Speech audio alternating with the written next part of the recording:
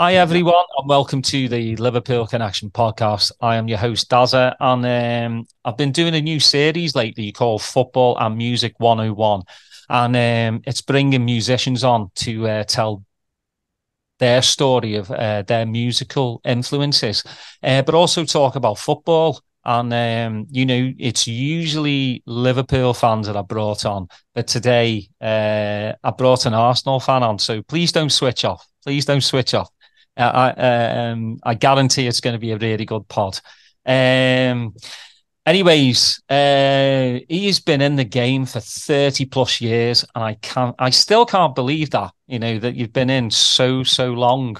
He started out with the Prodigy, with Maxim, Keith, and Liam, 1990 to 2000, if I'm correct. And then, went on from there. But I'm so proud to bring on Leeroy Thornhill to the Liverpool Connection podcast to have a good chat about music, life, and Arsenal. Welcome, mate. Hey, thanks for having me, Dad. We've probably got this doesn't go out for a couple of weeks, so people will have a chance, when I start promoting it to kind of go, ooh, Arsenal, but you know what? I think it's always good to talk, about football, not just about Liverpool, but we've had so many classic matches against you lot anyway, so we'll get into that later. But I want to start with your musical influences. Growing up, what was the Leroy teenager listening to back in the day? God, uh, all sorts, really. I've always been into music, but when I was 10, my older sisters were into punk.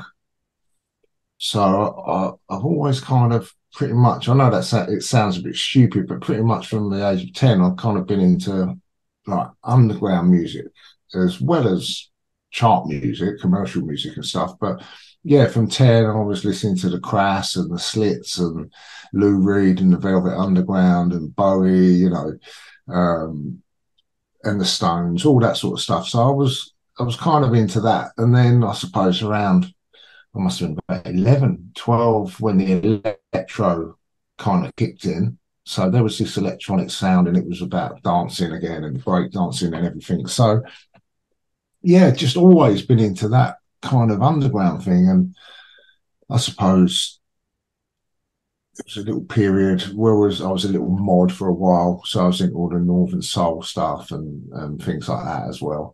Um, yeah, yeah, break dancing mods, whatever was going on on the street, I was trying to find it. Yeah, it's kind of the same with me. I mean, my sister used to, she was bringing home the 45s as like Erasure, Depeche Mode, and all that. So and Yazoo. So I started listening to that, and I was kind of the same. I started to getting into the mod stuff, because my dad actually was more on the Black Sabbath, Deep Purple side, but then my mum was more on the Northern Soul. So I would do the mod thing. So one year, I'd be dressed as a mod, and then the next year it'd be like a break dancer. So it went from year to year, Yeah, just and the casuals. yeah, and Yeah, then obviously, when the casuals came, I've pretty much stayed the yeah. casual.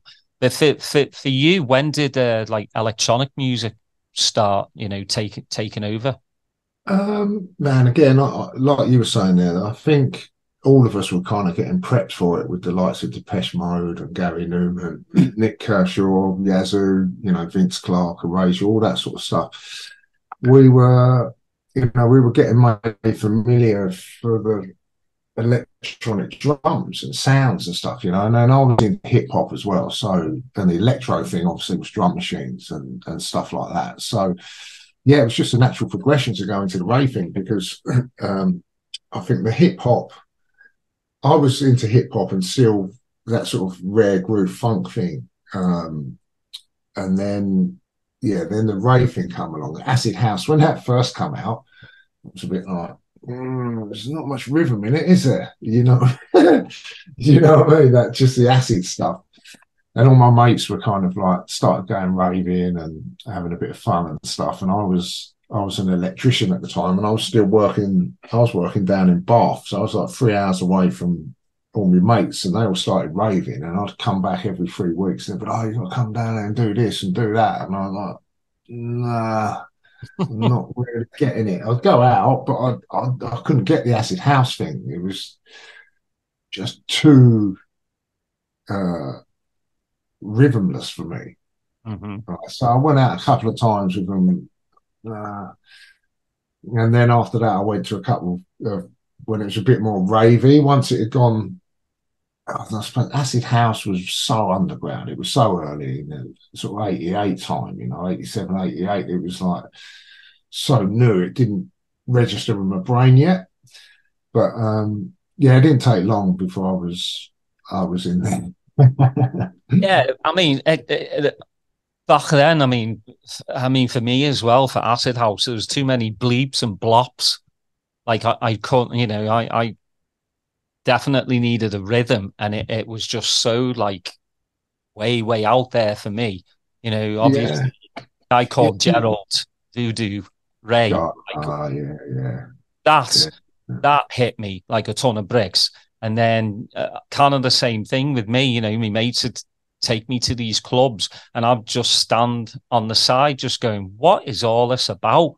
We're all But doing the same dance. yeah, but the more I went, and then I did go to Hacienda, and that kind of changed the way I thought about things.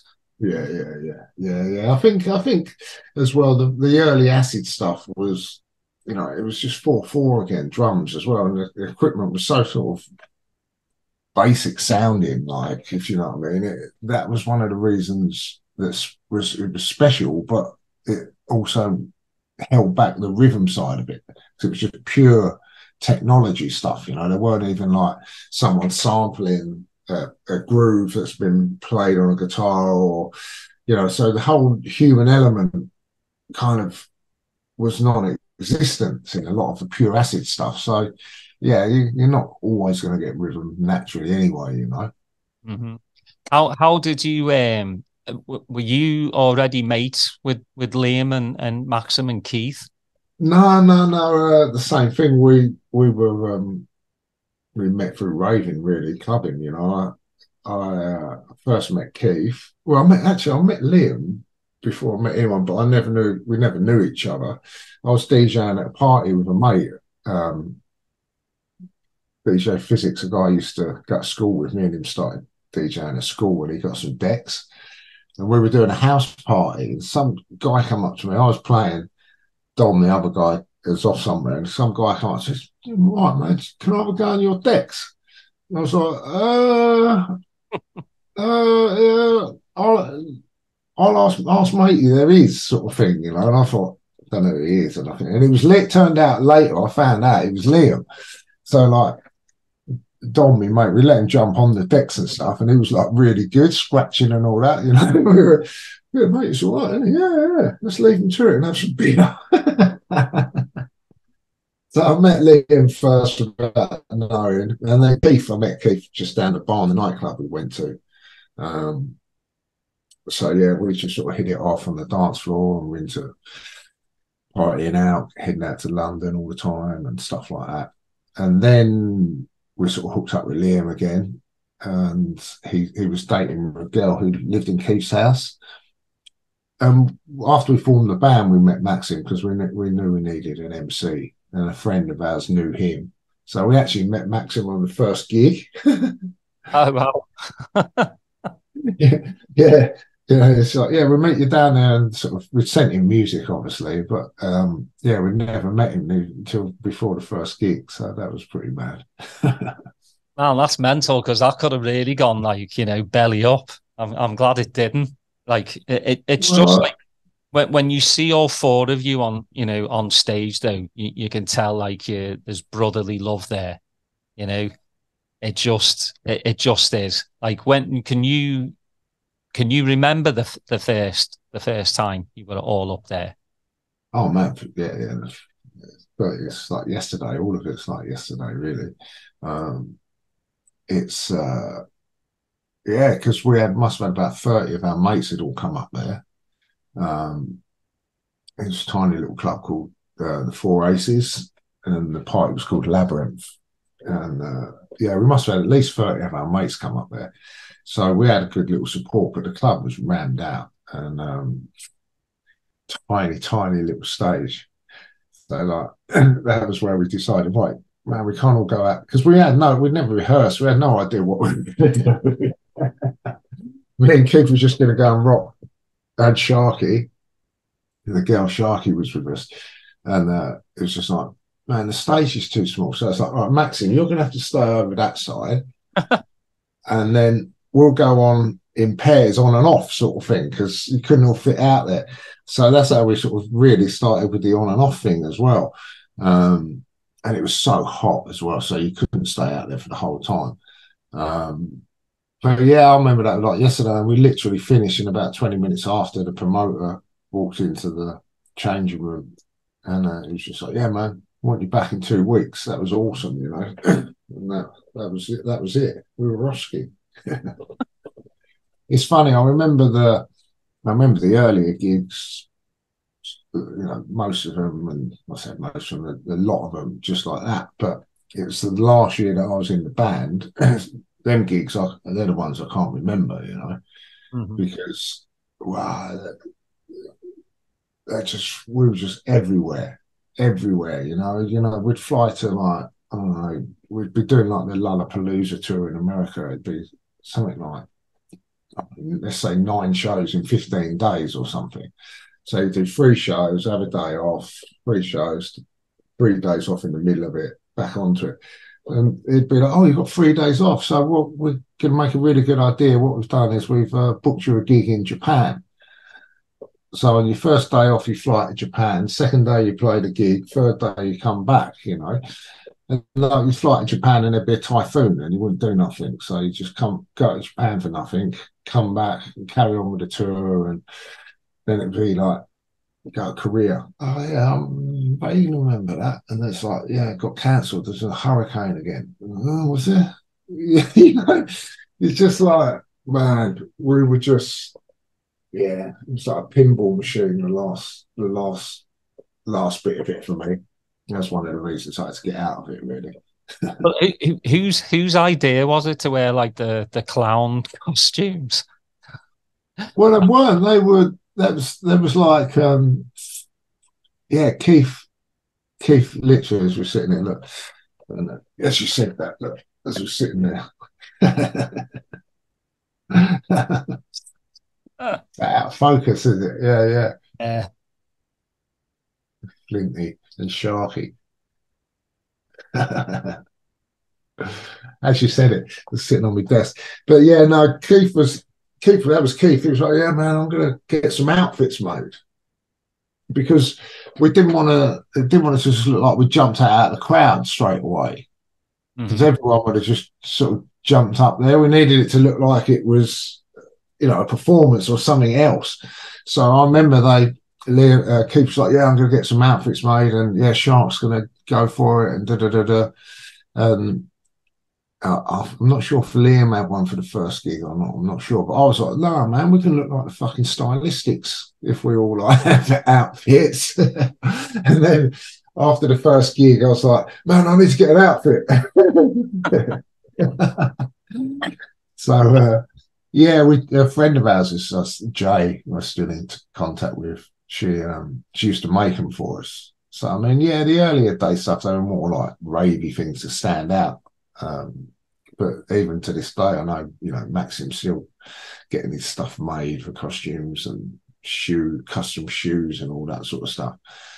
But you got to remember, for me, it's just a complete nightmare because I'm 6'6", so I can't just go and buy stuff. You know what I mean? I'm the t-shirt master. Everything else just don't fit me, you know. Yeah, it must be crazy, like, you know, being that tall as well, like on those small stages. Oh And that was like space. It's just the flying. It does me nothing. And it still does to this day. You know, everything is just like, and the seats are probably smaller now, the leg room, than it was then. You know, honestly, I can get the heel of my hand on the back on the front of my seat, and my fingers touch the back of the seat in front of, you know, if I'm in economy and stuff. It's just like yeah, I have to pay extra to be comfortable. The price of being tall. Yeah, don't we all? I mean, for those 10 years, I mean, Prodigy came out with probably three of the most incredible albums like that I've heard. You know, Experience, obviously, you know, had Charlie in it, which was, Yeah.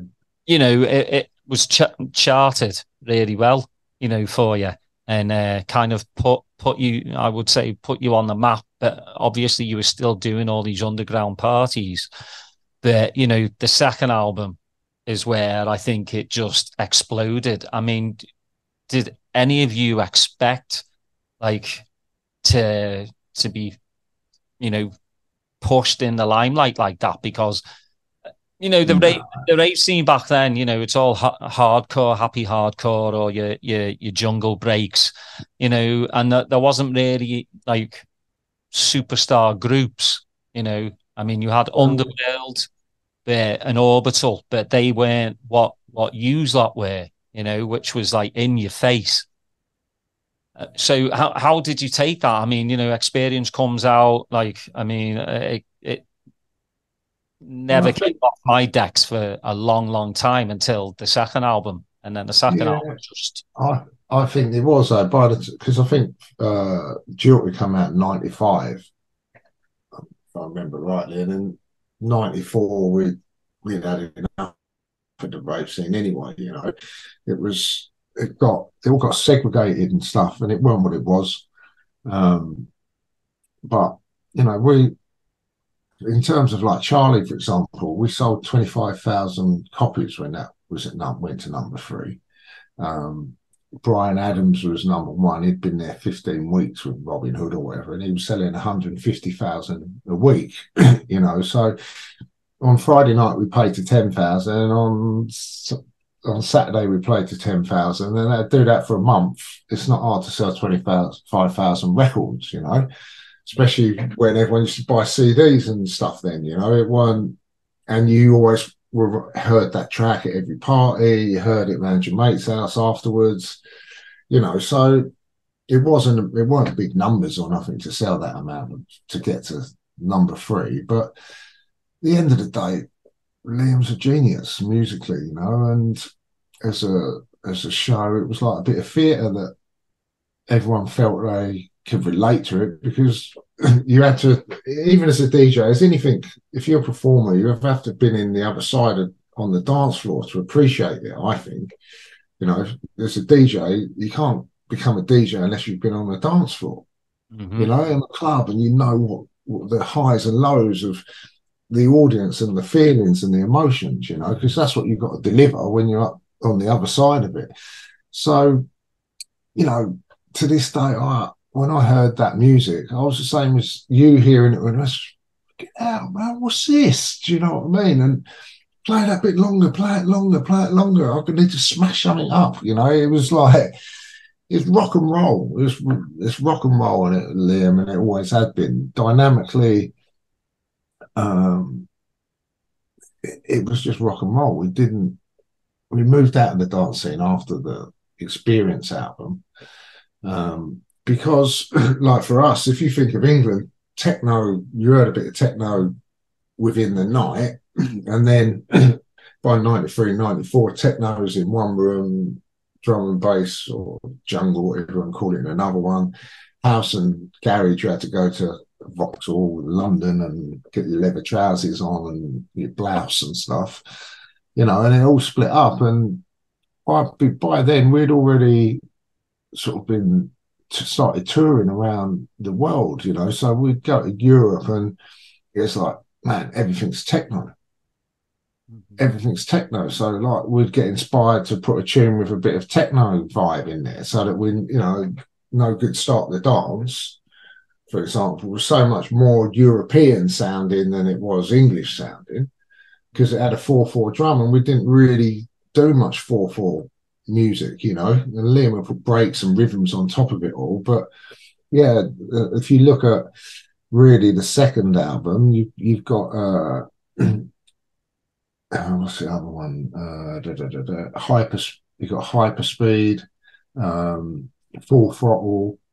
You know, there's a lot more of a. It weren't really a rave sound. It was more of a European, around the rest of the world sound, because America didn't have a clue what rave music was. You know, the only thing that they could relate to, because you had +8 with John Aquaviva and Richie Hawtin and Moby. We toured with them in 92 or 91, 92. You know, so we were going around to these college places, had no idea at all what the rave scene was or anything. You know, so you had to kind of have a bit of a variation of music that was going to work everywhere, you know. So we were inspired by all sorts of things come 94 and 95, and playing festivals, and you know, you could play anything at a rave. Everyone's off their nut, you know. You could drop. I remember literally Aphex Twin dropping the needle on a bit of sandpaper. Yeah, when it was DJing, you know. But not that that's, you know, gonna sound too great. But yeah, so it was you know, Liam's unique, and even to this day, if you look at his production stuff, if I say to you, pick 5 Prodigy songs and hum me the bass line, you won't be able to do it, because he didn't. It wasn't his concern. Sub bass, you can't get energy with sub bass. Yeah, you can get pressure, you can get an air pressure, move the air, but you can't get someone to bite their teeth together. You know, you bring your eyebrows down, yeah, but you can't. You need that mid-range bass, and with Liam, everything was about the kick drum. You know, if you, like I said, after we speak, when you go away, you go and try and listen to Liam's bass lines. You won't find them out of space. You won't find it. He just has a presence. The warmth is always there, but it's like that bass drum, 80 hertz in your chest every time. So you get the aggression, you know. It's like electro music. You can't get hard. You can't make electro music hard, you know, because of the 808 drum. And this is another reason that kind of killed the breakbeat thing recently, to be honest, over the last 5 years, 6 years, when 808 drum come out, and it's like, mate, yeah, it's loud and it sort of shakes your ass and stuff, but it don't sound hard, you know. And it's just a frequency thing. But he was always moved away from that. We were into dynamics. Like when that comes back, it comes back and it sounds twice as hard as it was, or twice as fast as it was, you know. So yeah, we kind of moved away from the racing quite quickly, really.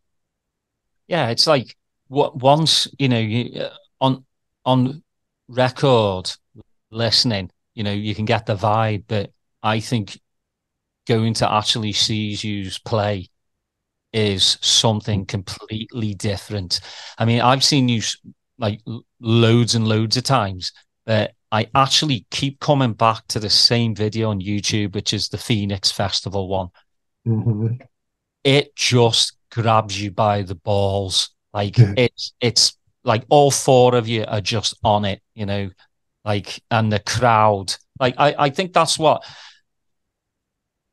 differs, I think, sometimes from like the US and UK crowd. With the UK crowd, you get the pogo in, you know, everybody just jumping up and down while, you know, and there was no mobile phones back. Well, I mean, people had mobile phones, but not like, you know, they do now, where they just spend 30, 40 quid and just stand there with the mobile phone and watch. Why don't they just stay home, watch somebody else videotape it on YouTube?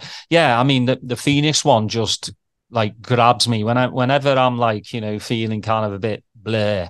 I'll put it on and it'll just change my entire mood for the day, just because that's rock and roll to me. It's rock and roll, it's punk, it's just in your face, and I think I'd never heard, like I said, other bands like that. I'm into my breaks as well, but that you don't really see a lot of breakbeat live acts. You just don't. It's more Uh, techno based. Again, it was, you got to remember with the timing, the timing was another thing because, at the time you had Enjoy. Me and Keith used to follow Enjoy around before we were in the band. The band Enjoy that was just like, man, they just rock, and we used to follow them around. And then Shades of Rhythm, another band, I used to absolutely love. Um, Enjoy used to come on tour with us. Our manager was brother of one of the guys from Enjoy. I used to hang out with Shades a lot and stuff like that. And they would smash it in the dance scene and everything. Shades were slightly more likely to cross over because the music was a bit more commercially sounding, pianos and vocals and that. But man, it's really hard to sort of say, man, there should have been a few more of us, really. Mm-hmm. Even to this day, you've got Stanton Warriors, Plump DJs and stuff, who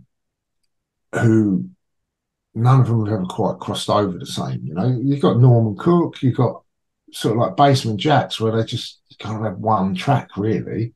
Mm-hmm. Where's your head at, But really, yeah, Underworld, yeah, techno, that relate across the world. Same with Orbital again, and they're wicked as well because it's hard music. But yeah, you do kind of feel like there should have been a couple more of us. Liam's absolutely, like I say, Liam's a genius. So I'm not saying I can't compare anyone to him because that was a question when people used to say, "Oh, what would you call your music?" And if this is me answering, it's like, "Well, it's Prodigy." You tell me something else that sounds like it consistently, and that's what we are. And they can't, oh, well, that track sounded like you. Yeah, it sounded like us. You know what I mean? So it was just so unique. It was so unique. And the show and Keith, all of us, what the part of the jigsaw that we put to it all, we all knew the aggression. We all knew how to bring out the best in each other. Yeah, it was like a little gang thing, you know what I mean? Like, it's like you're young and you just roll with it. All that mattered was getting up there and rocking it, and letting people forget about the shit that's going on in their life for an hour and a half, Mm-hmm. I think the closest in the beginning to me was Dust Brothers, Chemical Brothers, before they became the Chemical Brothers. Song to the Siren, to me, like, I was like, what is this? And I want more of it, and they did like the Depth Charge remix. That was kind of, the closest kind of thing. But like you said, nobody touched the Prodigy. So for me, like, you did 10 years. Was it really hard to just go, walk away from it? No, because it didn't need me anymore. One, like I said, the last bit of it, well, I can't say. We were in control the whole way along. We weren't like a manufactured band. Every decision was down to us. Yeah, of course, we had people trying to sell us stuff. Yeah, you should do that. It'd be brilliant. That was the problem after Fat of the Land. It got to the point where it'd be like, all right, you've got a gig in Spain Friday, then you've got Germany Saturday. Oh, and the gig's just coming for France. Really good money on the Sunday. It'd be really good. It's all right, and like that. And then you get to, and then you just leave it in someone's hands, and you get to the airport on Germany on the Saturday, and then, oh yeah, we've got to fly back to Stansted. There's no direct flights to France, so we've got to fly back to Stansted. Then we've had to hire 2 planes, one for the crew, one for you guys. It's like, what? So we're not going to make any money? Oh, well, nah, not really. Okay, so that amazing gig that you've sort of chucked in there that you're all getting your commission from, is no longer a great gig. It's just a fucking effort that we've got to make. You know what I mean? So it got like that. It wasn't it wasn't too bad, but it was just like, like I said, we still said yes to everything and kind of agreed to it. But it was little things like that. It was just like, mate, enough's enough. You can't just keep on putting this out there on the road over and over again. And I'd stretch my ligaments when we were on tour in America. And I remember that was in sort of 99 or something. I just remember sitting down with Liam saying, man, I don't know, man, I can't have enough of this now. It's just want a bit of sanity, a bit of a normal life. Because again, and after once Keith done Firestarter and Breathe and everything, it was just kind of like, man, it's just evolved again. Having been there from day one, from when Sharky was like, guys, I'd rather be partying than taking this all serious. So good luck to you. It was the same sort of vibe. It was like, look, man, I can't be doing Out of Space and Start the Dance and that 20 years later or 10 years later, and I feel like the spare part now. It's like I'm the only link to the past. So I'm stuck with the old stuff and the whole thing's developing into a whole new thing. You've got Keith on vocals, Matt, every track you're trying to write with the vocal lines. And, so it's kind of like, you don't need me anymore. You don't need a dancer. It's become a vocal thing. It's become evolved into something else. So it was like, as soon as we stopped touring in '99, it was like, man, I don't want to get back to it again. I think now we all sat down and I think now's the time for me to move on, really, before we try and get back on stage or try and write anything. Don't have to think about anything apart from what it's going to be, So yeah, it was a natural progression, the right time, So what was your progression? Did you just want to take like a year off and then kind of sit down with yourself and say, do I still want to do music? Do I want to do something different? Well, I'd started DJ. I was a DJ when I was at school, so I was always been into the music thing, and I used to DJ when we were on tour and around the world and stuff like that. I'd still sort of slip in DJ gigs when I could, so I loved it. I knew I was always going to sort of try and get involved in music, but yeah, I couldn't. Man, I feel like literally, if someone said to me, getting a hang of music, it was probably only the last 8 years or 9 years I've really been happy with anything I ever produced. Anything before that was kind of just lessons, learning, and I couldn't write dance music. I couldn't write dance music. I didn't like, I didn't like it. I liked rock and roll and songs and lyrics. I like things like that. So I'd kind of done that indie flight crank thing. When I left, writing songs and picking up a guitar and I can't play and stuff like that, just being a bit punky. So yeah, I kind of was into that, but again, it was like for me, Daz, I couldn't play football, dude. Man, that was all I ever wanted to do. Yeah, top goal scorer in all the leagues when I was under 9s, 10s, 11s, 12s, 13s, all that stuff. You know what I mean? And like, yeah, when the band come along, that's like, you can't play football in case something happens to you, break your leg or something, So like, I suppose by about 96, I kind of had enough of that, and we sponsored the local pub team, and so I'd go in goal, because then I thought, well, there's less chance of getting hurt. But I'm like, well, I'd play anywhere, but I was just sort of striker really. But I am a bit of a cat. It's just so yeah, playing golf for the pub team, and then I started at 97. It was like I got asked to start playing for the Arsenal ex-professional celebrity team and Soccer Six and all that stuff. So I'd start doing that, And literally the week after I left the band, I broke my leg playing for Arsenal.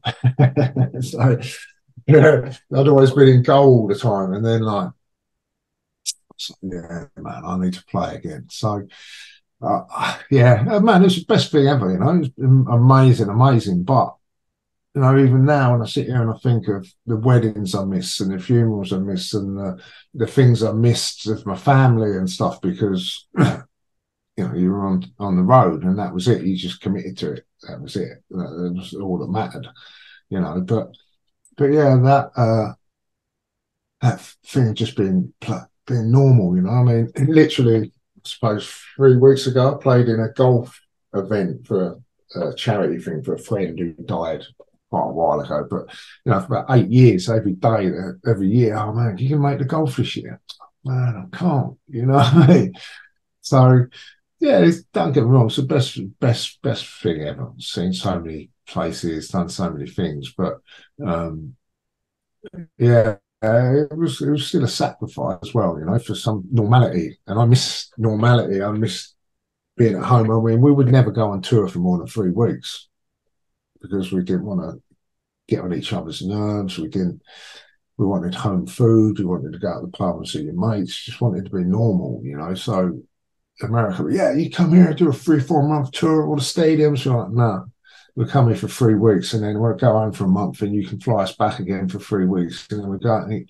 But you won't make any money. We don't care. We don't go nowhere for more than 3 weeks. That's it. We need normality. So, That's a good way to look at it because, I mean, these days, especially DJs are put on this pedestal, and every aspiring DJ kind of looks up to them and like, oh my God, they get to these private jets and all this. But, even like, I'm not really into his music, but James Hype, he does like a YouTube vlog and he was saying he's playing all, he doesn't know where he's at. Like his road manager's got to, pretty much say the name of the city or the country he's in. And he's like, everybody thinks we make this crazy amount of money. And he's like, well, we have to play for flights, hotels. He has a sound guy. He has lighting tech. He's like, it's not this like glamorous life that these people think it is. we have 13 people in our crew. They all want wages. And if you're doing 21 gigs in 24 days, you've got 13 people to pay. You've got all their flights to get. You've got all their food to get. I mean, don't get me wrong. We didn't start off with 13 people. It kind of builds up as you go along, and that with the money as well. But yeah, man, it's proper hard work sometimes. I think we done 1 year where we had, in 3 months, we stayed in 74 hotels and done the equivalent of flying the circumference of the world 3 times. You don't know your ass from your elbow. You wake up and it's just like, where the hell am I on this tour bus? Well, you get on a tour bus on America, for example, come after the gig, right, we've got a 4-hour drive, and then you wake up in a bed. Right, we're here, guys, we're at the hotel. Someone just give you a key as you get off in your bag and stumble into this room, and then you wake up, what the fuck am I? Like, don't know which room anyone else is in. Oh, mate, just get stuff like, again, America from me. That's not my favourite place, but like, we'd get stuff, man, you want to buy some crack? Outside the Holiday Inn and that, and then you go into this is when we're starting out. We weren't staying in no big, nice hotels or nothing, if you like, literally, you go to a hotel, shut the door in Fresno, and there's like 7 locks on the back of the door. And a sign, do not answer the door to anyone unless you're 100% sure you know who they are. Yeah, where can we get some food in San Fran? And the hotel, where can we get some food? Well, the hotel, if you go that way, 1 or 2 blocks, there's a pizza place.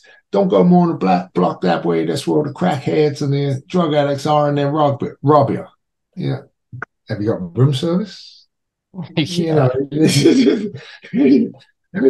Like guns going off, and there's all us on the floor in the green room, and everyone else is just standing there. So, that fucking guns? It's in New York. Like, yeah, don't worry, it's a couple of blocks away. It's a different life, isn't it? Like, And it is weird. Most outside of Holiday Inns, yeah, there is like crack dens and like, you know, just it's seedy places in the town. But so obviously, you know, not doing the Prodigy thing, and now you can, you know, concentrate on your DJing thing, you know, Mhm. because it's just you, and you know, you're your own boss now, which has got to be really good. You know, you pick the gigs. I noticed, you know, every season is festival season, obviously in the summer with, you know, best of all and all the good stuff. What's one of your favorite festivals to play without, you know, I know you probably love playing most festivals just because everyone's there to have a good time, but what Oh, one mate, really stands out for you? oh, mate, Glasgow every time.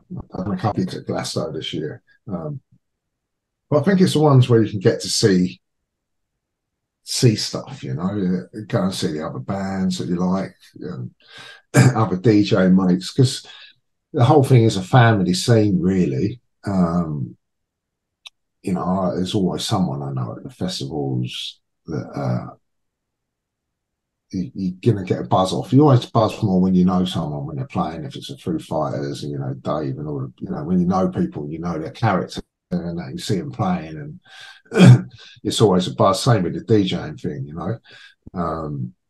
But yeah, I mean, for me, what are you saying? DJing in on DJ, I think, to an extent. I mean, yeah, of course there is technique involved, but it ain't a big deal in my eyes. You know, when you're up there and you've got to play your own music and perform, you're selling your soul. There ain't nowhere to hide. You know, you've got to have rights. You're gonna like. I'm gonna make you like me. You know, when you DJ, say, oh, I don't like that. I'll play Prodigy. Oh, you know, that'll work. You know, it ain't no big deal really. And I kind of, I mean, I write a lot of my own music now, a lot, and I'll make a lot of bootlegs where I'll make tracks with Oasis, with Foo Fighters, Chili Peppers, Yazoo, Bjork. And I'll make these edits, the Beatles. So no, I won't give them to anyone. So I'm the only person in the world who's got them. So then when I play, I'm always doing something different that no one else does. Yeah, if you follow me around, you say, oh God, he's played that Roxanne track nearly every time. You know what I mean? But if you, but it's the same as seeing a band playing their own tracks. Do you understand what I mean? It's like that's one of the reasons that I can't say I stand out, but it's one of the reasons that I'm different is because I've got them tracks and other people haven't, you know. So that's the effort I like to make to be different. I like to play everything: drum and bass, old school, techno, Lil Louis, French Kiss, all that sort of stuff. You know, I love educating people, but taking them up and down. You know, and again, I've never planned a set in my life. I wouldn't. I stand there 10 minutes before shitting myself and go, oh, man, what's the first track I'm going to play? What should I start with? You know, and I try and get there an hour before to check out what the other person plays and get a bit of an atmosphere and stuff like that. I can't just rock up, but yeah, I love that. The audience pick the tracks for me. You know, it's like, well, yeah, they like it hard. I can keep going there. Yeah, I can see they need to. I need to drop their energy a bit and educate them with something a bit different. You know, or I can see they're a bit more techno crowd. So I'll stick with some tracks that have got a bit more chunky, techie sounding rather than sort of like, let's say, raggery sounding. So it's knowing the audience. Get some of these DJs, fucking idiots. They're like, how's your gig? Oh, crowd didn't get my music. It's like, dude, you got a memory stick with 3,000 songs on. What do you mean they didn't get the music? It's like, you didn't get the crowd. Jesus Christ. If they need Michael Jackson, you play Michael Jackson. Your job is there to entertain people, to give them a good time, not try and, if you don't want to change what you do for the people, stay at home. Yeah. It's not like you've got a box of records with 50 tracks in anymore. You know what I mean? Jesus. And then all these ones with masks and jumping up on the decks and jumping around and cakes and that in the audience. And it's like, dude, you're just a DJ playing other people's music, yeah? Mm. I could not agree more with you, mate. I'm exactly the same. I just watch. It's like a charade. I'm like, what's with the mask? What's with the cake throwing? I know if I'm paying again, 30, 40 quid to go watch somebody play, I sure as hell are not going to get hit in the face with a cake because I'm going to get on that stage and I'm going to smack the living shit out of you. Yeah, I just don't get it. I mean, there's people in the audience going, hit me with a cake. I don't get it. It's, and especially like in America, they've labeled EDM. I do not like that label. It's all dance music, isn't it? Yeah. Obviously it's electronic music, but it's dance music. The EDM just separates it, and to me, it's more pop based Well, dance. we've done it to us. When we arrived there and we signed to Madonna's label, Maverick and all that, they were like, we're going to give Electronica 9 months. And we're like, what? In the room, we're like, Electronica, that's what we're going to call it. We're going to brand it as Electronica. We're going to give it 9 months. If it doesn't work, we'll drop it off the label.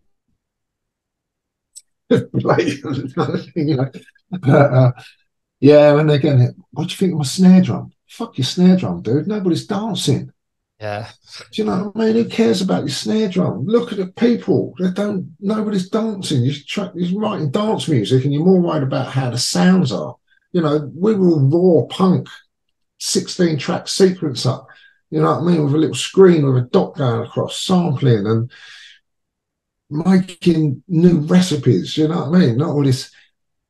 And the other trick with snare drum, it's like, listen, dude, your snare drum sounds how it sounded in your studio. It might sound amazing. That's what you wanted, yeah? But there's not another system in the world the same as your bedroom.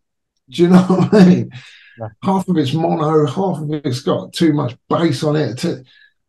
Get a life, you know what I mean? And then people are playing it on an iPhone.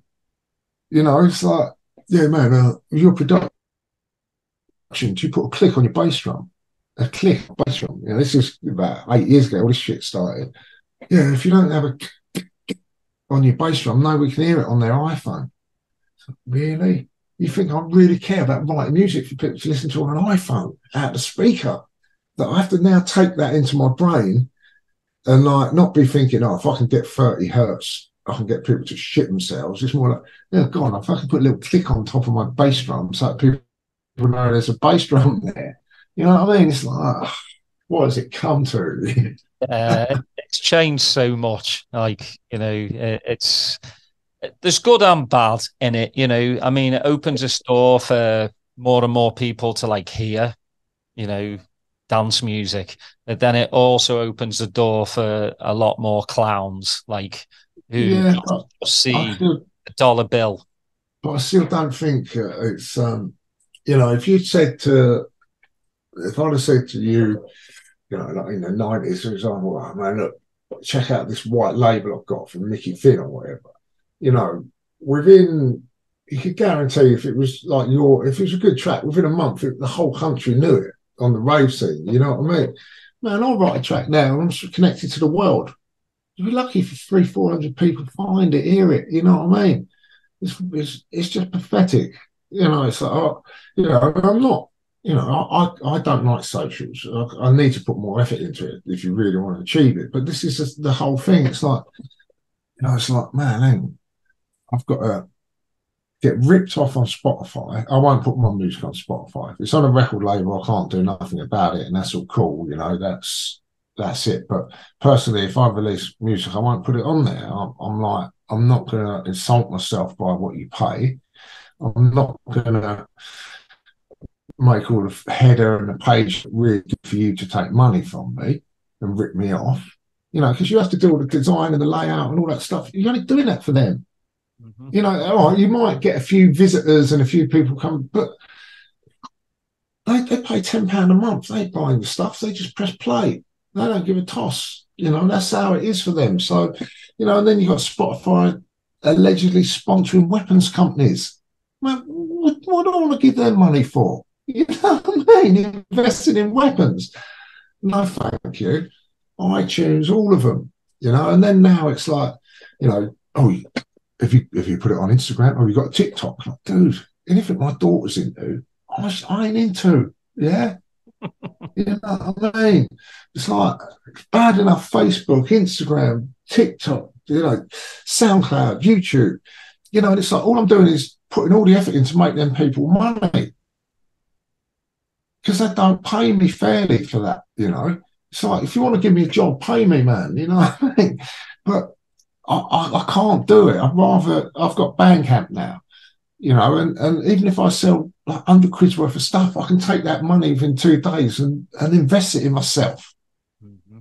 Do you know what I mean? In a new plugin, or like, you don't see nothing from music, nothing. You just get screwed over. And like this week, 1,000 of your followers on Facebook want to connect with you on Theta or whatever, the new thing that Facebook are doing to try and compete with Twitter. And it's like, dude, really? I've got 25,000 followers, the most on any one of my platforms. I come from a band that's got 3 million followers. You know what I mean? Mm-hmm. It's like, I'll post a new clip from a track. 4,000 likes. But I've got 400 people following me on Bandcamp. So, I've got to get another app. Well, I don't. I'm not going to put my details in, log in, put my credit card in just to pay £1.50 for your track. I'll have another app on my phone and something else that I have to go to.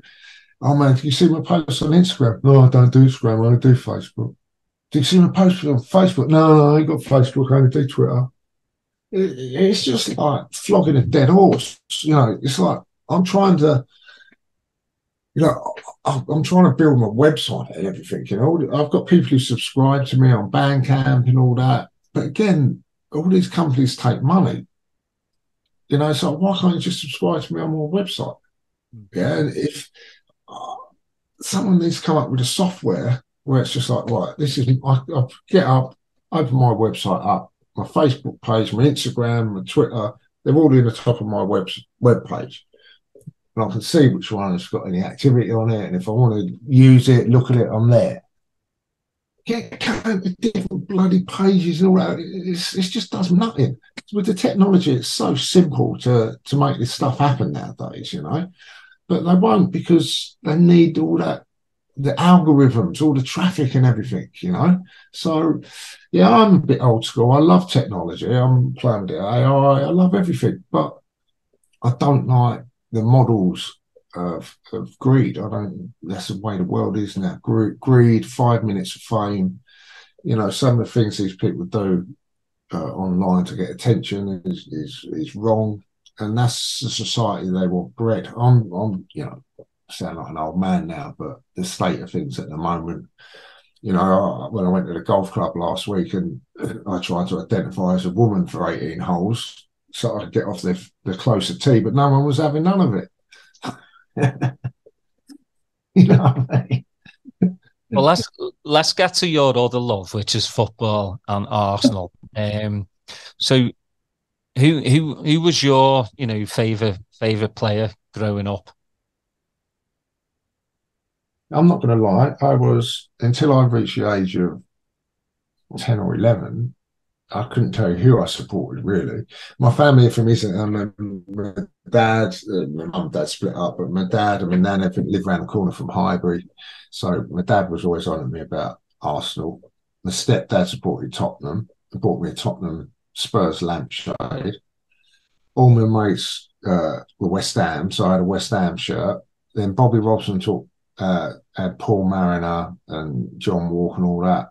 The 77, I think, around that time, Ipswich, I had an Ipswich shirt because they were the closest to us as West Ham were. So, yeah, I was pretty mixed up as a kid. And until I went to see Arsenal play Watford when I was about 11. When I was like, man, yeah, I'm choosing Arsenal. Some families, my nan's around the corner, my dad's around the corner. This is where my family come from. So I'm going to run with Arsenal. And they're black players as well. And I remember seeing John Barnes there that day, Barnesy at Watford, got his autograph and stuff, And yeah, it was just, that's it. I'm gonna choose Arsenal now without any influence from anyone else. You know what I mean? Or who's winning, or who's, Paul Mariner. I remember going to see Ipswich and watching Johan Cruyff and Neeskins from Barcelona. So I can't regret having 6 months of Ipswich or one season. But no, Arsenal, it's righty. You got to say there was different genres. Obviously, you had Stapleton and David O'Leary and them teams, and Charlie George and stuff. Alan Sunderland, Willie Young, that sort of period and everything. But righty, man, righty. It's just like. Oh, yeah. I see a good thing from Rio the other day. He's just talking about writing. He said he didn't support Arsenal. You liked writing. You hated him, or you was just, everyone loved writing, because he was just, you could relate to him, couldn't you? He was real, you know what I mean? And yeah, and I know him. It's funny because I know so many of them now, but like, I know him here, and I think, in the scheme of things, if you actually looked at his finishing and everything, he was up there, man. He was proper up there. And then, of course, you've got the Wenger era, like Thierry's ex-wife is godmother to my daughter. So, like, when she was pregnant with their kid, he used to babysit for me, so he could get a bit of practice. But man, he was, well, he's one of the best players ever. You go around his house and there's just footballs everywhere. Every 2 meters, there's footballs on the floor. And I should go on the Xbox. Yeah. So I go walking towards the room and he just hit a ball, flick it up in the air, do about 28 spins and stop it dead and carry on walking. And I'm just like, and then the next one, and stuff like that. And then I'll be like, I'll go and watch him, and I'd get up in his box and everything. And after the game, we'd go back to his or whatever, and he'd be like, I'd be like, man, you went over, you took that free kick on the right side of the pitch with your left foot, didn't you? Because you saw that. I was like, yeah. I couldn't believe you were lining up. Because, yeah, man, I'm standing behind in training, working on it. And like,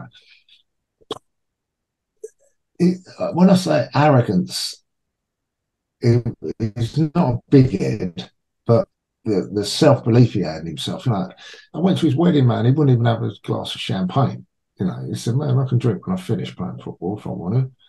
He wouldn't put an anodine, an aspirin, a parrot. He wouldn't touch a thing. All he had was a homeopathic medicine, and like the dedication. And I mean, and to be honest, like, for the band, right, people think what they want, but we never done drugs or nothing. We were just like, we strive to commit to be the best we could be, because that was the best drug you could ever get, that performing in front of people, And so I could relate to him, like, man, you should get the balloons. Oh, maybe I'll get it next year. I'll try, and the self-belief he had was inspiring, really. I'd say to him, the worst was because we were sort of like, they're his teammates and everything, and I'm like, yeah, man. So what's Will Tord like then? So because he just seems to panic. I was like, when he gets through, he skies them, kept missing and that. It's like, dude, he said, you see him in training, he don't miss. He said, you wouldn't believe it. He says, because it plays him out on the wing. And I said, there was one game, I said, he lost the ball, put his hands on his knees. And he was like, that was Newcastle's second half last season. He knew the exact moment that he'd done it. He won't have it. He said, yeah, I won't have none of that afterwards, And I was, and I'm thinking, I don't want to offend you. Yeah, I said, well, like, at least Pires, it took him sort of 6 months, but he can't tackle, but he gets goal side. He chases back all the time. He's like, yeah, you still feel a bit like you're dissing his mates a bit, but he's talking about football, so he's kind of honest about it, And Bergkamp, maybe it's hard. It's very hard because Bergkamp was a magician. Tony Adams and that back four, what Wenger done, he got another 3 or 4 years out of all of them. And it's hard to say they all got better and better. Adams was a donkey, they called him, and then he's running out with the ball at his feet against Everton, all like the pitch was half volley into the net, to win the title and stuff. And man, what Wenger done for English football, I think everybody just went, man, hands up. That team is just the best you've seen in England, to be fair. It was the Hansen, Souness, Dalglish era of the Paisley playing football, keeping the ball on the floor. The defence, if you look at having a sweeper, Hansen and Lawrenson, the way I was watching a couple of clips the other day of Hansen coming out with the ball, playing a little ball over the top and running all the way through. And, I think he might have missed at the end, but that Liverpool team, in terms of the way it played football, was years ahead of everyone else, and I think Wenger was the same. I've done a football thing at Docklands for the Arsenal, and I'm buzzing, so I've got the Premiership kit with my name on the back, with the proper kit, it's got pants in the shorts and everything. And I've done this, and I remember it was there with Parler, Winterburn, Wrighty, and they're going, yeah, man, we remember when Wenger come, and the day he turned up for training, we were all at Alexander Palace, running up and down the hill, all trying to put an effort in, to impress him, trying a lot harder than we normally would and all that. He said, he stood at the bottom of this hill, watched us run up and down the hill 3 times.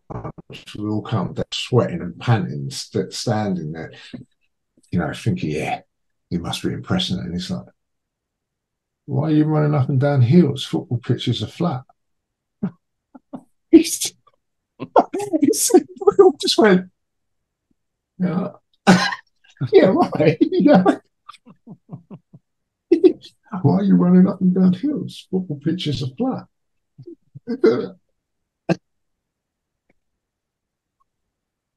Exactly true. Yeah, I mean, makes you really think why are you doing that? From the simplest of things, and then changing their diet and that, and I'm sure all of them, that back four, would tell you that, man, if you got hold of them 5 years earlier in their careers and stuff, because you got to admit, Adams become a better and better player until he retired, didn't he? Yeah. Well, longevity as well, I mean, all those players, like in the early 80s and 90s, were still heavily drinking and smoking, partying, like as soon as the game's done, that's it. But then, Wenger just came along and he changed the whole landscape of how to, be a professional footballer, take care of yourself mentally, physically, and he set the blueprint. That's why I love Klopp so much as well. I think I think after Wenger, you're talking. I wouldn't. I can't really put Mourinho up there, because I think not for his achievements, but for his style of football, I can't put him in the same sort of bracket as it's about winning, and he done that fair and square. But it weren't until we got to that Barcelona Guardiola thing again. Cruyff had his moments, but that's a long before I was, recognising it really, age-wise. But that Barcelona team was the best team, league team ever. That when that tic-tac stuff kind of and with me, when I play football, I can only play 100%. Man, I played about 2 months ago, mate. I was blowing out my arse after 5 minutes, and it's just like I can only play 100%. But even when I was training, I didn't tackle people, but I was pressing them in their face so quick that they have to make a mistake or do something with it. Yeah, they're like, "Oh, you need to calm down a bit." I'm like, "Dude, I ain't tackled you, have you?" "No." "You just kicked the ball off when you saw me running at you." give it away. You know what I mean? I ain't even touched. I really appreciated that, and they were small people, and it was just incredible. It was incredible, you know. And now, and then what Klopp done at Dortmund without the ball changed it again. And now I think they had to suddenly bring that to the best league in the world, which was England, because you know, the running, there's nothing, no team, Man United, Liverpool, we all proved it. We played till 95 minutes. You know, that Liverpool, Bayern Munich, not Bayern Munich, Milan. I was in Italy all the time then, and my mate supports Milan, the promoter I used to go with all the time. You know, he's messaging me at half time because it's like, what's going on? I said, of course, I support Liverpool. It's an English teams, man. I'm supporting Liverpool. You know, he's messaging me at half time. You know, and, I said to him, dude, I said, you had like Maldini and all that. They're going, tonight I'm going to go to Luigi's. I'm going to have some champagne and some pasta and some Parmigiano at half time. They're all thinking like that. You know what I mean? So then suddenly Stephen Gerrard appeared. I said, he didn't answer his phone. He wouldn't answer a message from me for at least 3 days. He was still crying. But I mean, you know, you see that Milan team on paper, and you're like, this is one of the best teams in the world, if not ever, at that point in time. No chance should have Liverpool come close to you know. I mean, when I watched that, you know, when Stevie scored the header, you know, I was like, all right, 3-1, we've saved face. You know, we've got a goal, and I'm good with that. When that second one went in, I'm like, we're winning this. It was just a turnaround. I mean, again, you know, a tactical decision by Benitez to bring on Haman and take off Stevie Finnan. That really helped the midfield because we were just getting overrun. But no way should we have beaten that Milan team. Not a chance. Man, I have to say, I think I can't talk. If you'd going back 5 years, let's say 5 years at least, I think Steven Gerrard's the best English player that we've ever produced as an all-round player. You know, the Lampard Gerrard debate, I don't think it can even go on. Don't get me wrong, I know Frank, and don't get me wrong, he's an amazing player. But Gerrard, just everything, every single thing, you know. And Scalzi, when I talked to Vieira, you know, he's like, man, Paul Scholes is the hardest player I played against. He said, you go out and he's just gone.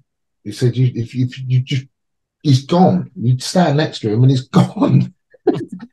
You know, but again, he's one of those people that unless you had a camera on him for the whole game, you wouldn't really appreciate how good he is. I think there's still a lot of people like that, you know, that it's what they do without the ball. Making space is when you look at a football pitch and you see a goal kick and that, and they're all in that group, it's really, really hard to make space, really. You know that. It's like, you know, so, but for me, Gerrard was the most complete English player we had. I wouldn't say now. Now it's wow. It's just wow. It's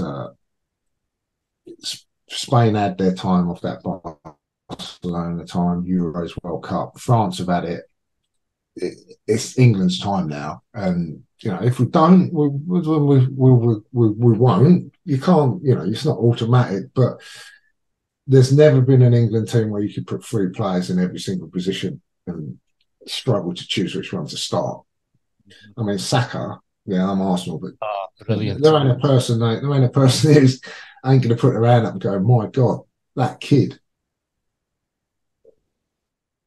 You know, if we can get him, even Foden, you know, Bellingham, Grealish, you know, the defenders, Trent. I mean, thank God they've put Trent up forward a bit. He ain't. It'll wreck his career if they don't move him away from that right back position because he ain't a natural defender, you know. And it's like having Beckham playing him at left back when he's the best crosser in the ball in the world. You know, if you put Alexander-Arnold into midfield, that 30, 40 yards forward, he's deadly. He was deadly from a right back. Mm-hmm. But it's not, you know, from a right back, he either had to cross it or, you know, a bit of a long ball. But from in that midfield, he'd be able to slot things through. It's like, be like De Bruyne, do you know what I mean? Or Bergkamp, that just precision. So, yeah, Reece James, you know, pretty hard. And you got Kyle Walker. That's just Trippier. That's just right back, you know what I mean? Yeah, I mean, Rashford. it's generational now, isn't it? It's just, I mean, I'm, I love Saka. I just think he's. I actually think it did him a world of good to miss that penalty for England in the Euros. I really do. I mean, I felt for him, you know, at the time, but you know, I think he's matured more. He's taken a lot more responsibility on. I mean, watching that Arsenal team last season was actually for me like watching Liverpool 2, 3 seasons ago. You were so on it. I mean, everybody knew their jobs and they were doing it. And I mean, it must have been a joy for you as an Arsenal fan to watch that. But you know, Exactly like you say. I mean, when you got Van Dijk and that, I mean, you see someone, it was like getting in a ring with Tyson. They get the ball and they know it's Van Dijk. And no, I can't get past him. He's going to do me. He had the mentality already that he, like Tyson, you've lost before you even, you know, and like you say, that system and the work rate, I think, again, unless you had a camera on Mano, you wouldn't quite realise how amazing he was, you know, and Firmino, to be fair, because, you know, it's easy for the other three or the others who bang more in towards the later side of it. But Firmino's positional play and, you know, he was a bit of a Berbatov, sharing that intelligent to set other people into the game, you know. That team, yeah, it was awesome. It was awesome to watch Robertson and Trent, you know, going forward as well. So you must have thought when that season, man, my team are back, and that's all I can say. It's like, you know, my team's back. That's how I look at it. I think, of course, you're going to make the Man City comparisons because Arteta was there, but this football now is a whole different thing. And, you know, bless him, this thing going on with Pepe at the moment at Arsenal, you know. You know, you can't disrespect him, but he grew up in the Ivory Coast, you know. And like when you watch that program with Arsenal on Netflix and that, and Arteta walks into the room and there's a tactical blackboard. He's going, so you three move to, you know, transition to here, and you see poor old Pepe just go, oh man. You can see it. Oh man, that ain't going to go in. You know what I mean? It's football's chess now. It's not a working man's. It's like, dude, right? When we got the ball with this 4-4-3 or whatever, when they got the ball with 5-4-2, if they got the ball in their own half with 2-4, mate, you know, every person's got to be totally aware of where everyone else is and what system they're in an intelligent way that has never been before. You know, and it's kind of, if you ain't the right player for the mentality, then you're not going to work. If you're not the right player who's prepared to be in a team, because they make them do too many games, and to be the best, you need a squad, and you can't have anybody is why am I playing? Why am I playing week in, week in? And that's kind of, there ain't a first 11, it's 22. And people, if they can accept that, you've got a winning formula. And that's the difference now. The kids who are 8 to 10 are already being brought into the system that's how it works. So they're not going to oppose it, you know. And for me to see an identity, you know, last year, I never thought we was going to be where we were. It was about, you could see in brief moments, the 2 seasons before, that there was a style, there was a shape. When Emery was there was no shape, you know, and God forbid, I'm not don't like dissing people, but I look at West Ham and this, what's your style? Mm-hmm. You know, look, Brighton, that's Brighton. Mm-hmm. It's not about nothing to do with money or anything anymore. Leicester, it's about work ethic, team unity, and you can see that's why England do so well. Everyone likes each other. You know, that Saka and Rice got on. You know that Grealish and someone from Liverpool got on, or there's none of that. They used to be on different tables, didn't they? Mm-hmm. They've all grown up through the youth system. They all like each other, and you've got to have that in a team. If you look at Chelsea last year, 33 players all backstabbing. No one wants to, that ain't going to work. And I think the fact that the age of the team is just like, wow, if they all buy into it, what a future. Mm-hmm. It is Barcelona, it's everything else, because even City ain't got that. There's not another team that's got like 4 or 5 Hal End boys that have grown up together. Smith Rowe and Reece Nelson and Nketiah and Saka, they must know 10% of what each other's going to do. You know what I'm saying, compared to Trossard so Odegaard, the boy's a magician. Mm-hmm. It's hard to think of anyone who can do in a tight space like he does. You know what I mean? He don't panic, does he? Yeah, it is. No, it's just a joy to watch. I mean, I am a Liverpool fan, but I'm also a football fan as well. Yeah, that comes first, man. So just watching Arsenal last season, and obviously I didn't want City to win the league again. I don't want to get it to be like a farmers league where it's just City. I mean, we took them toe to toe. The last 4 or 5 seasons before that.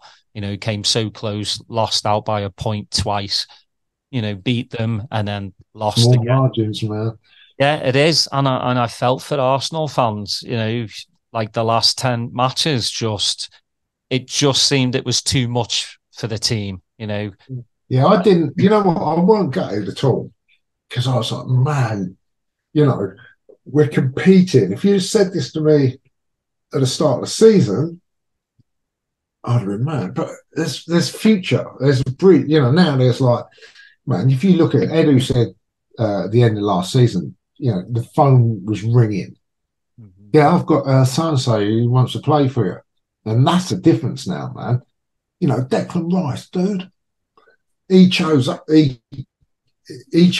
project, not, and you read the things, it's like, man, I've been here 3 weeks, so I thought I knew about football, but the detail Arteta goes into, and, and that's what you want to hear. You want people to be buying into something, knocking on your door, I want to play for you, not them. And that's what people are doing now. And that's because what they saw last season, the mentality, the style of play, just the ethics are right, and to have some like Arteta, you can tell he's like that Guardiola madness for it. But yeah, it's exciting, man, because he's played for us, and what I mean, when they were who should they assign, and they got Emre, but they were talking about Arteta then. I was thinking, no, let him stay with Guardiola for a while, But well, I mean, we do live in a world, especially football as well, though, that managers aren't given that much time. It's like you've got to win or you're out the door. I mean, all you have to do is look down the street, Chelsea. Even they've won trophies and they're still out the door. That's not how it should be. I'm still amazed at Klopp.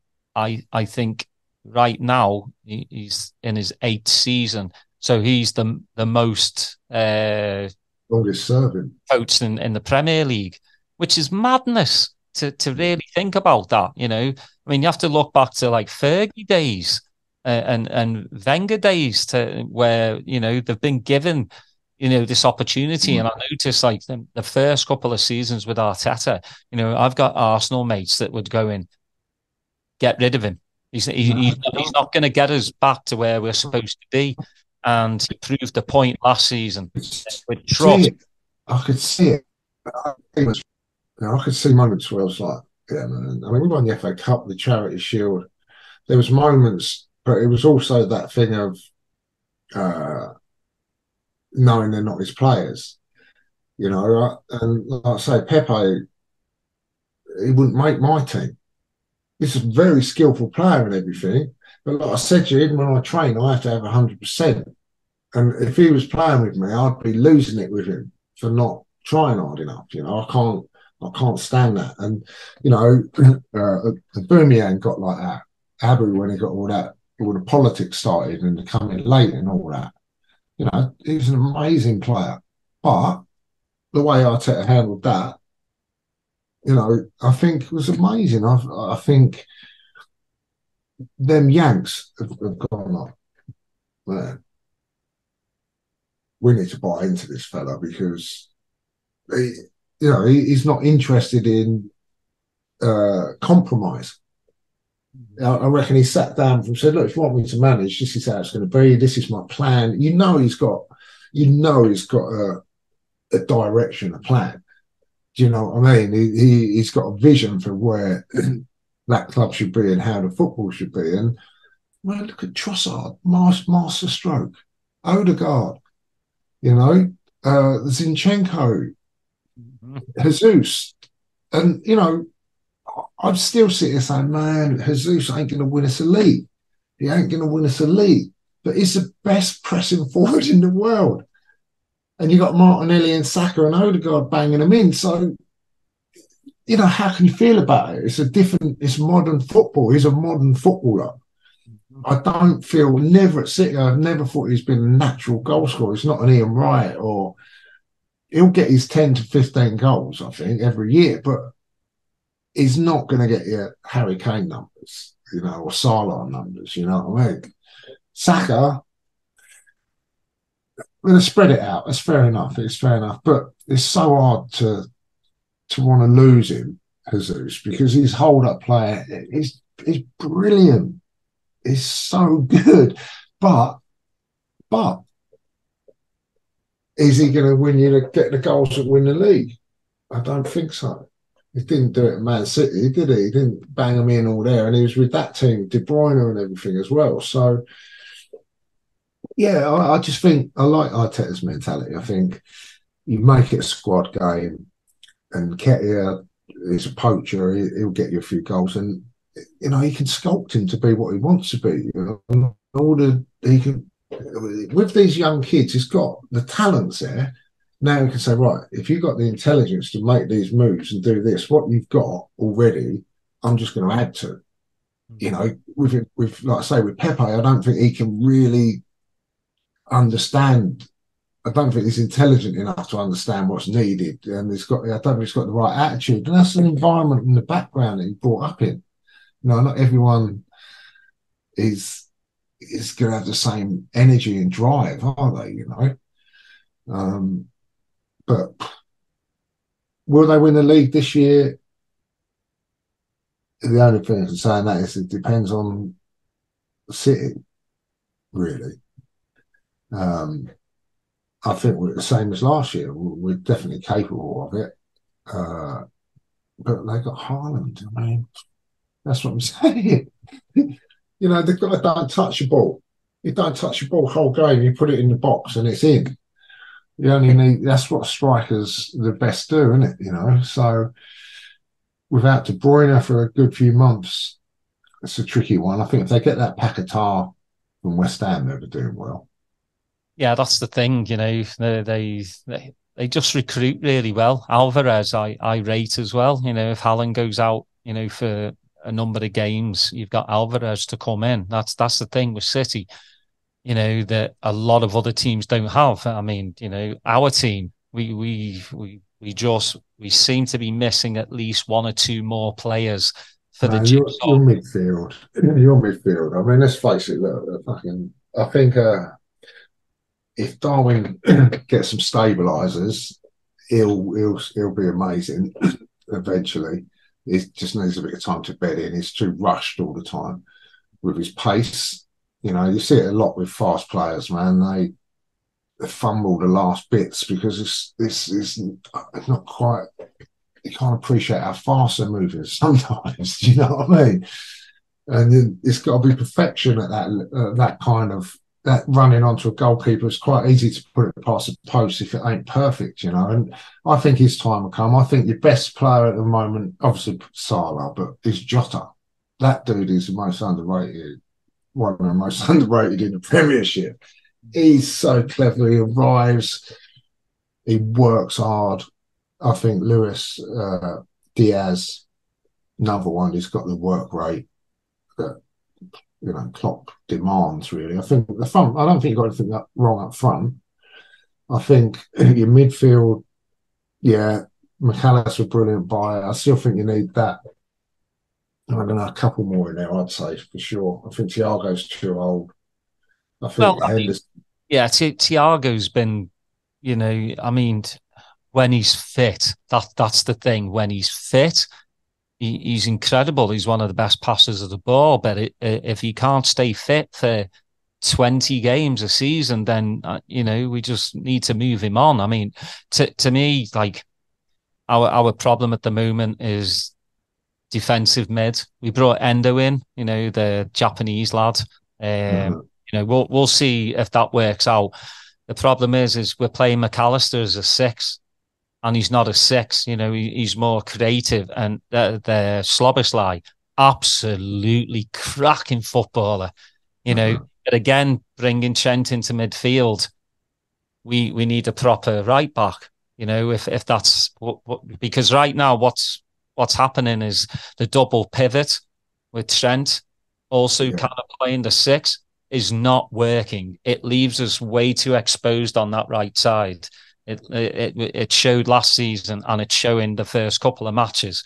Thank God, a draw away to Chelsea is, I think, fair for the first match of the season. We beat Bournemouth. We started out really poorly, but came into the game. I think we just still need that proper DM. I mean, I love the young lad, Bajcetic, but again, he's a young lad. It's just, yeah. Well, I mean, that's another one, people band about, but I just, he's 27 now. His injury record is not good. I like the lad from Palace, Doucouré. Yeah, he was at Watford, that's what he was at Watford. Maybe. But again, just the prices are just insane. Yeah, that's Chelsea's fault. Got a 58-year contract.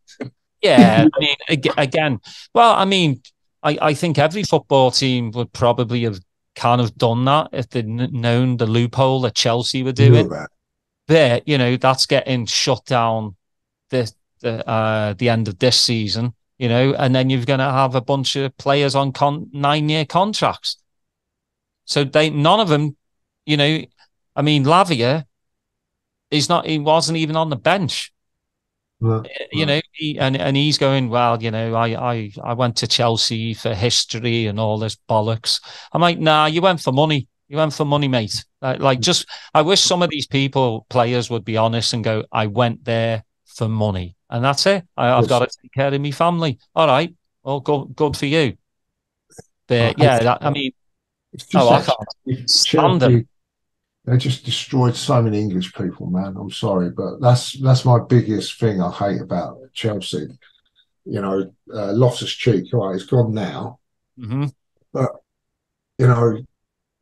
Gallagher, Billy, who's the one that has gone to Brighton now? The Scottish lad, little guy. Man, they used to farm it. When they got Joe Cole back in the day, like, yeah, we saw you for West Ham. Now we're going to send you on loan to Russia. Mm-hmm. I ain't going to Russia. You know what I mean? But like, yeah, who's Hudson Obi or whatever is that? Where the hell's he gone? Yeah, exactly. They've all dropped off the face of the earth, and like it's They've got Mount, so many. It's just these loopholes, and then all these players out on loan, and then just now Bowley's kind of in bed with the Saudis. So there yeah. was like I can get rid of some of these players for a lot of money and to the Saudi league. I mean, it's all intertwined. There's all a lot of backhanders going on. I can't stand it. But I wanted to ask you, like, what's your one of your favorite like Liverpool Arsenal classic matches? You think it was say the one, Please don't tell me that when you won the league at Anfield. what the Michael Thomas one? Yeah, Yeah, it was a good one, but no, got to put your hands up and say that Arshavin's entrance was pretty good when he banged forward. yeah, yeah, That was pretty impressive. And then I just think, oh man, anything with Bergkamp and Henry, even watching him roast Carragher, it's the same thing as the Van Dijk thing. You must have seen Henry step onto the pitch as a player. Just, oh, yeah. man, I hope he don't come over my side of the pitch. You know what I mean? Like Salah, you cannot control greatness. Zola, Klinsmann, Berbatov, to be fair, Harry Kane, you can't control greatness. And Drogba, we've been privileged to sort of just watch these people and just think, yeah, man, I'd do that. Henri is just like, when you see him skip past people, like the speed he had was just, you can't fathom it, really. But yeah, the Arshavin 4 was pretty impressive, really.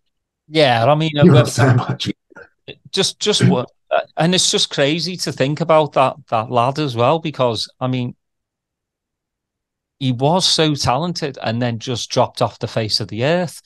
But I loved it how when he scored number 4, he just shook his head and was just going like, "I've just scored 4 at Anfield."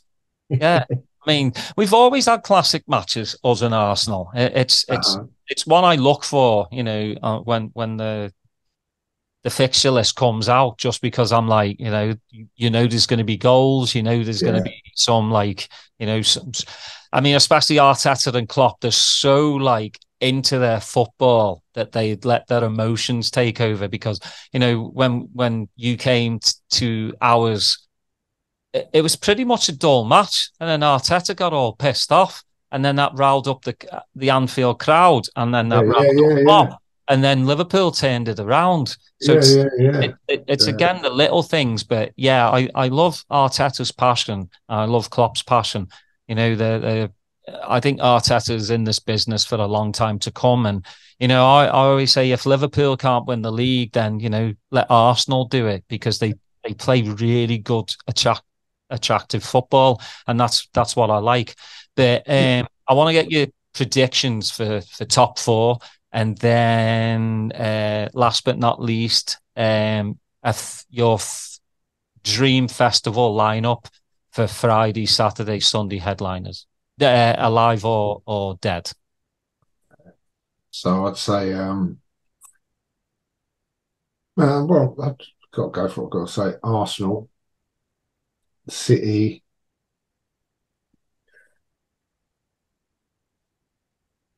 It's a tricky one. Arsenal, City. You should ask me this in 2 more weeks. Depends on who they sign. Because I think Chelsea will get it together too late Mm-hmm. to to do anything. But I think Newcastle are only building on what they've already done, which was pretty amazing considering the players they got. He's just got a wicked ethic and belief and camaraderie again.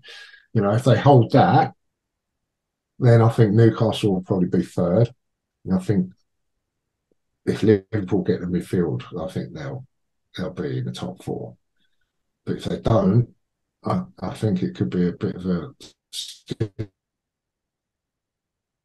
tricky one. And the thing is, I mean, look, I think Man U last season, I would have said Man U towards the end, but that's gone. All of a sudden, that's gone again. So yeah, I'd say Arsenal, City, Newcastle, Liverpool. That's my prediction. I think, yeah, Liverpool. It depends on if they get a few more players in, because it's a bit scary this year. That McAllister red card and these cards and kicking all is a bit Uh, light, isn't it? that's a It's joke. just too light for me, man. It's like it's going to ruin so many games if they're not careful. Because you, common sense states frustration is to knock that ball away to get back in position. It's not always to be out of order. It's just a reaction to give yourself, a couple of meters to give yourself get back inside or back in position. And you're going to get people going yellow card for that. Mm-hmm. Come on. And then he's going to do a little professional foul, which you borderline, and then they're going to be off. All right, I do think Arteta was pretty the cause of it being out of order in the technical area. Like, just forget, he just ignores it really. I think because of him, that all been brought in. Yeah, that's the thing I'm a little bit worried about this season, to be honest. I think it's gonna take halfway through the season before they start changing it again, because I think the McAllister thing was embarrassing. Mm-hmm.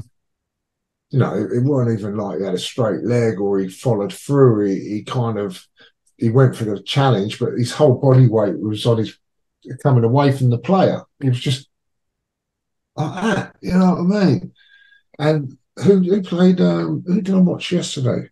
Well, they did the same. Newcastle. What's his name? Got what his name. He did the same thing. He got nothing.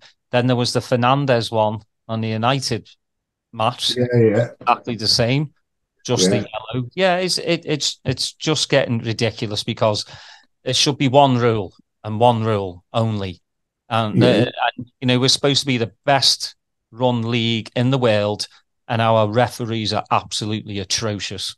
They can't yeah. get it together. VAR is just, what's the point of having it? Just what's the point? But yeah, And we'll see. the thing that does me with that one is when they're like, it's a blatant offside, and then the ball goes through, and the keeper and the striker on a 50-50 or something. It's like someone's going to get a leg broken or something before they say, "Oh, right, well, we should have stopped it because we knew he was offside." That is, well, it's just pathetic. Yeah. And then you have to wait to see if it was a goal. Nightmare, man. Takes the passion out, doesn't it? Yeah, People don't know. People don't know whether to, jump up, or you've got to look up at the jumbotron to see, wait for the decision, and then what shouldn't take so long takes too long, and then you're just like, after they say a goal, you're like, yay! It's taken the enjoyment out, and that's one thing that's football's just getting ruined with that. I just think it will go back to just a referee's decision. They're human, they make mistakes. Yeah, That's the only one I think is all right is goal line technology. I think that's that's necessary because again, even the liner's got to look past the post. You know what I mean? There's an obstruction. So yeah, that one I think's all right, but it's a physical game, man, and adrenaline and pumped and that, and we know what's out of order, and when someone just like impulse just rolls the ball away or something. You know what I mean? You can't be giving out yellow cards for that. yeah, It's, stuff. it's, that could ruin it for me this year. So I mean, even West Ham yesterday, I was watching them against Chelsea. And it's like, mate, he's only got a sneeze and he's off. And they were for some really stupid stuff. So that's let's hope that doesn't ruin it for the first few months. So, Headline lineup: Festival Friday. Would have. Ooh, It's a tricky one. Some I'd say Bob Marley. Trying to think of bands I like that I didn't see.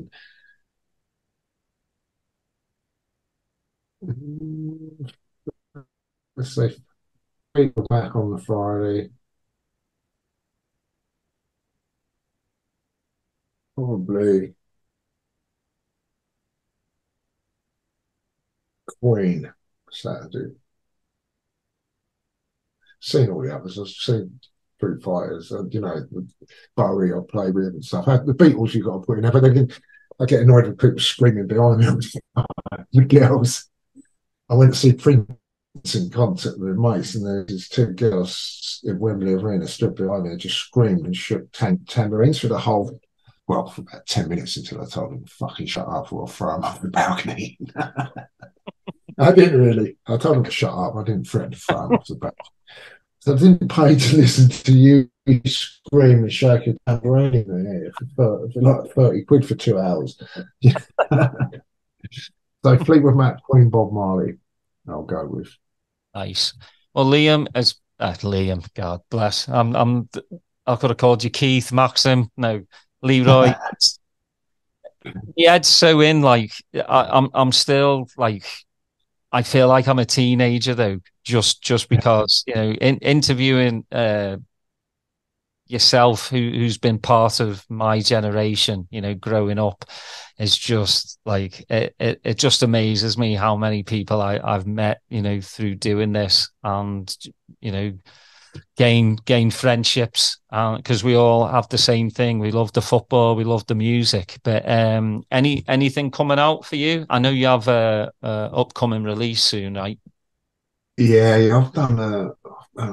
I would have had 8 tracks out this year so far. I've been doing a lot of stuff with some Spanish breakbeat producers. For me, they write the best breakbeat music at the moment. The Spanish. It's a bit of a weird thing when you go there. If you don't play kind of exactly what they're into, you have to think about it. You feel a bit awkward, but for the stuff they're producing, it's the best stuff. It's the only stuff I really buy anymore, really. So I've done a couple of tracks with a guy called Rasco and a guy called Hancock. I've got two, so I've got 2 of mine coming out 1st of September, possibly 3.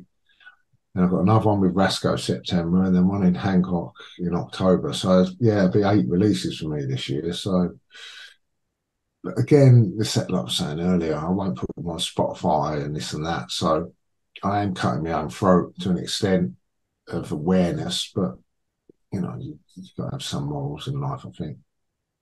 Yeah, 100%. Well, I mean, for the listeners, you can go to Leeroy's Bandcamp, or you can get it straight from Leeroy Thornhill. Is it .co.uk?